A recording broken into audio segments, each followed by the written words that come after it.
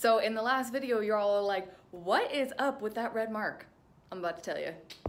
Welcome back to my channel. My name is Bella Hibbs. For those of you who don't know, my day job is a casting director. So I'm starting a whole new YouTube series, a little bit about into the world of a casting director. So my last video was about the casting process. So if you haven't already watched that, I'll link it up here and you can check it out. Today, we're gonna be talking about taking your mark in an audition room. But y'all know what time it is first.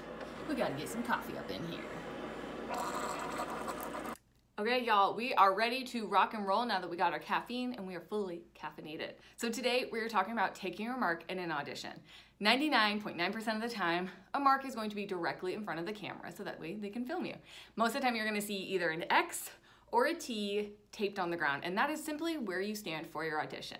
So at our office, of course, because we gotta break the rules and shake it up, we actually have a circle. And you might be thinking, okay, Bella, why are you trying to be extra? Why are you trying to be different? Well, let me explain, because there's actually some logic behind it. Let me explain why I'm not a huge fan of an X or a T as a mark. So an actor is gonna come up and they're gonna stand right on it. And then they get really tense and rigid because they're so concerned about staying on this little tiny mark.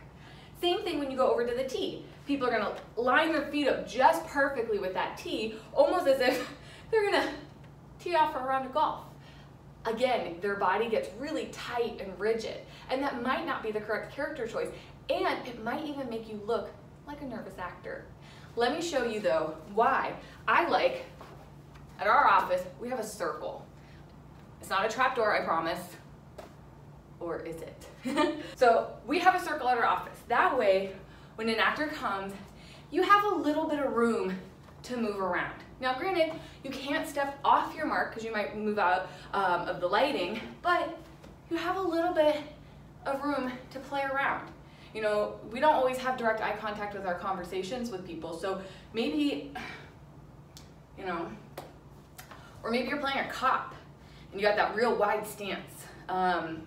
You know, there's just, you have a lot more room to move around and feel a little bit more comfortable versus this like strict, very tall, military type pose, right? You can move around, you can relax a little bit, you can be a part of your character, however your character stands, right?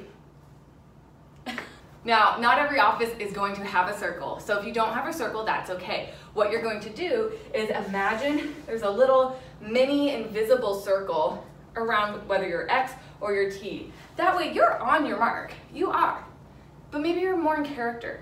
Maybe your character pops their hip. Again, maybe they stand really wide.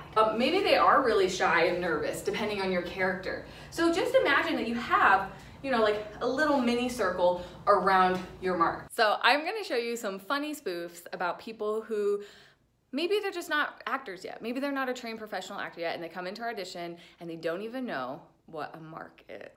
Okay, I'm gonna have you take your mark. Yep. Oh, no, that was your mark. Okay, go on and take your mark. No, just stand right on this. No, stand on the circle. Yeah, that circle. Yep, right there. Nope, both feet. You can stand on it. Yeah, come on. I'm gonna have you take your, okay, nope, that was your mark, so why don't you just stand right on it. Right on it, right, yep, Yeah, it's not a trap door, I promise. Promise it's not. I lied. Now, let me say, I normally wouldn't suggest wearing these types of earrings in an audition. They could become very distracting, but we are still during the COVID-19 stay-at-home order, and well, I am dreaming of a tropical vacation. So before I close out this video, there are a couple more things I want to talk about. So the casting cues. Now, every casting office is a little different. Now, I kind of wish that we could all come to a consensus and just use one standard form of cues. You know, we have these organizations that are supposed to govern and help casting directors, but they don't actually set any rules. So I'm starting a new initiative, #casting_cues. Let's use it. Let's figure it out. Let's come to a consensus. At our office, we like to say, stand by, action, cut.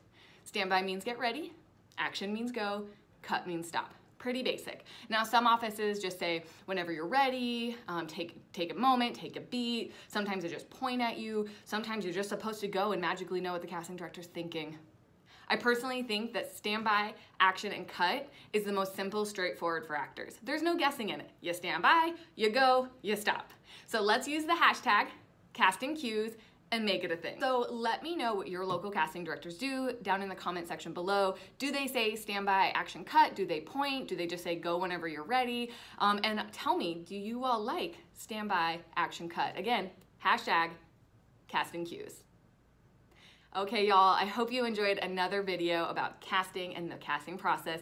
Again, I'm kind of that casting director who breaks the mold. I am. I don't know. My mom, Faith Hibbs Clark, who is the original owner of Good Faith Casting, she just started as a casting director and she didn't mentor or apprentice with anybody. So she came up with things on her own. And because she thinks very logically, and I am that way too, I'm a logical thinker. I don't just accept the status quo, I ask, but why? So that's why we don't use an X or a T in our audition room and why we use a circle. That way you can be more comfortable and in character. So be sure to give this video a thumbs up, subscribe to my channel, and I'll see you next week.